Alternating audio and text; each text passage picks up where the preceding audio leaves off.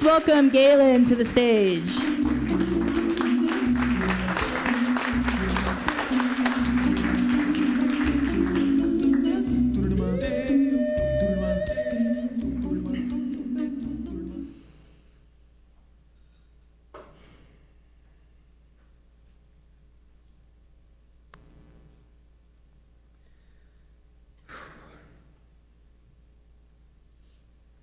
Girlfriends just don't know when to quit. She kept on nagging and complaining, but that wasn't enough. So I threw her against the door. Her head hit the handle and she fell to the floor. She had been furious before I pushed her. Now she lay on the ground whimpering, tears streaming down her cheeks, and all I could think was that couldn't have hurt. I barely pushed her. She barely hit the door. And I kept yelling at her, "Be a man! Just be a man!" Don't let the pain bother you. Just block the pain out. Forget it ever happened. That's how I did it.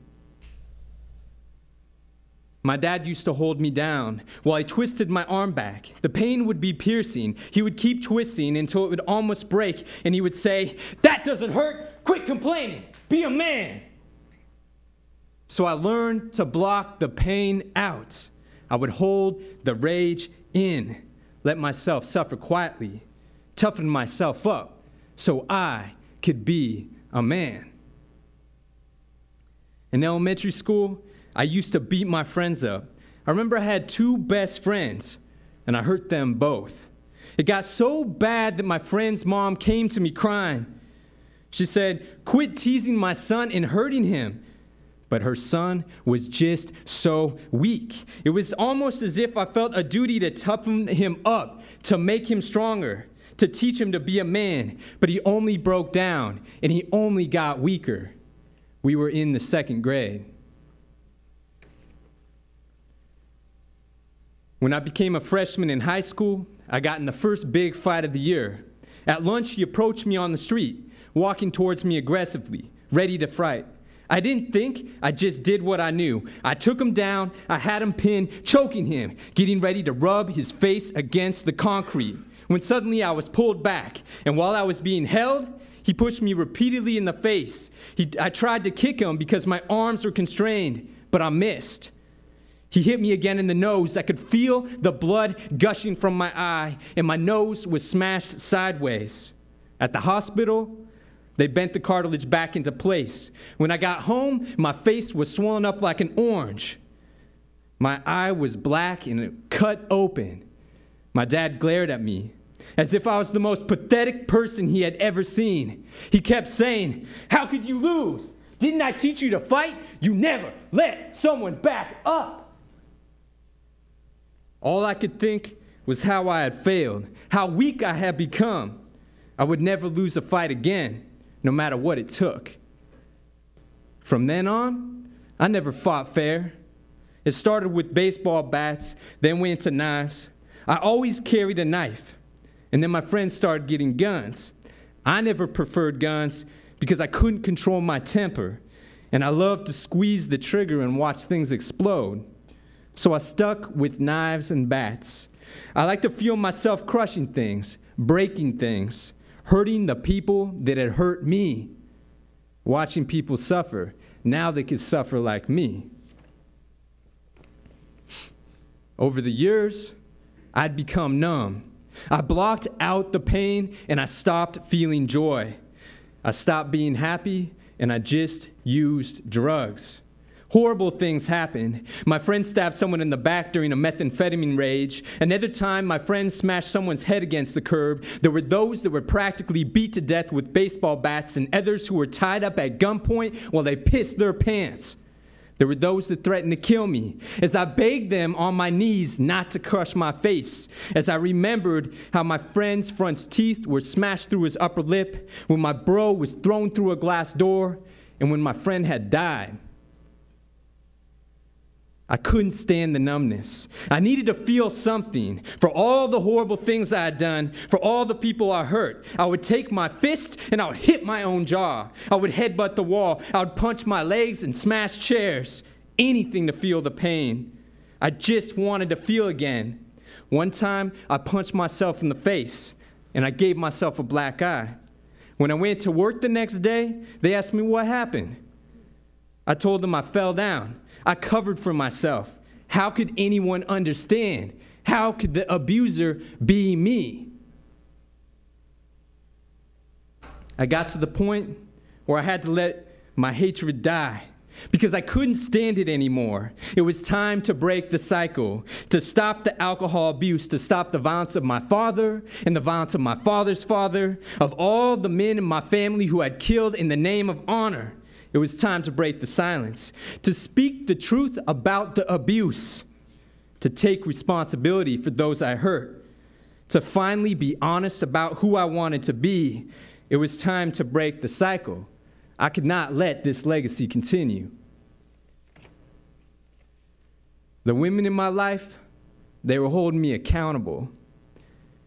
They have become my greatest support, and they motivated me into action because they encouraged me to release my pain and cry. These women pushed me to stop the patriarchal and misogynistic behaviors and to work with other men who needed healing. I tried to come clean to all those I hurt. It was a difficult task for me to acknowledge the bad things I had done to people, to remember the awful things I had done to women, to think about the things I had been through with other men. But I wrote down a list of everyone I had fucked over, all the people I had robbed, beaten, or lied to, and I read this list to my dad. Over 100 things I had done. It was extremely hard for me to take responsibility because it made me hate myself for hurting other people. How could anyone ever forgive me for the violence I had done to them? I wanted to run from my past so bad that I just wanted to kill myself. I asked my dad, how did I become so violent? Where did I learn this violence? I wanted my dad to acknowledge his role. Give me some insight into the violence of being a man. Instead, he told me I was born evil, and if I wasn't his son, he would have had nothing to do with me. You see, I had told my girlfriend I would get help, and she chose to stand by me because I was willing to change, because I had acknowledged my responsibility for what I had done to her. I shared with her pain from my past and pain from my childhood, and the things that happened to me that were contributing to my violent behaviors. I reached out to other men and women, and I let myself cry. The memories that haunted me ran down my cheeks. I spoke the disturbing thoughts out loud until there was nothing more to tell. Then I began to listen. And I heard the stories of others. I listened to women talk about their experiences of being raped. I listened to men talk about their experiences of being molested and beaten. I listened to the pain in their stories, and I saw through my own self-hatred because I could see myself in others. The first time I hugged my dad in my adult life, he almost cried. He told me he had never hugged his dad, and he didn't think he was ever going to hug me again. I hugged him harder, and I said I loved him. He looked into my eyes and told me he could not believe I was his son.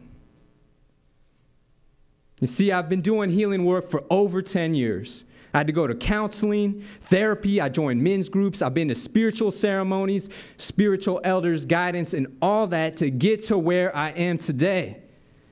It's not an easy journey, and it took a whole community of people that supported me through this process, from my girlfriend to my mentors, as well as my mom. I give thanks every day for the people that stood by me and believed in me and never gave up on me. Without them, I would probably be locked up, maybe even dead. It is time for men to tell their stories, for men to tell the truth about being men and begin the healing process, because there is no need for this pain. This legacy must not continue. How can I judge someone for something I've done myself, lost in the confusion of drugs, playing out the trauma of past abuse, using violence to survive in a cruel world, lashing out at a world just to be seen? So I've offered myself in service. I've chosen to be a witness of the pain of men, to find respect for even the most horrific abuser and redemption for the most awful deeds. I am my brother as he is me. And there is nothing to fear.